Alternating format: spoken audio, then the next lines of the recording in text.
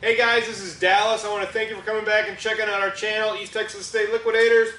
We are in our receiving area. I haven't shown you this part of the shot because it's a mess, but I was watching one of those hangouts last night and they were playing I Spy with William Stoner, and I thought, you could play I Spy in my receiving area just as bad as William Stoner, and everyone was laughing at him.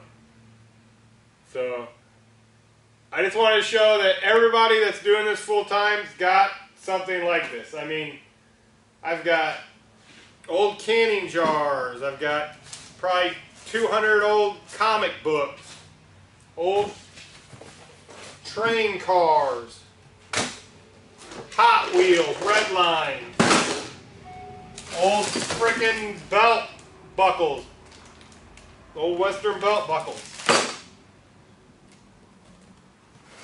Star Wars figures, action figures galore. I mean, tons and tons of action figures. More action figures. These are Thundercats. I got stained glass, freaking heavy ass glass globes.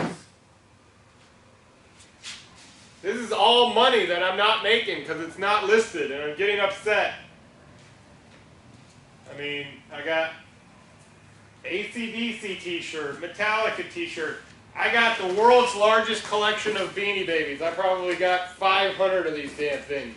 And they're not listed because my people are freaking lazy. What's this? Oh, I bought this 2 weeks ago and it's not listed. Old Izod cardigan. Harley Davidson shirt. Springbok puzzles. Old satin jacket. Philadelphia Eagles. That would probably sold during football season. Old quilts. I got quilts. You guys like quilts? Got quilts. Whole stack of board games.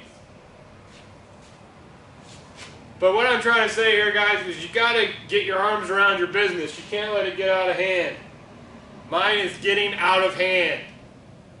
But I had to vent a little bit. Thank you guys for being there for me to vent. I appreciate it. But I got to get something done here. So I'm going to go. If you guys have any questions, comments, or concerns, please leave them down in the comment section.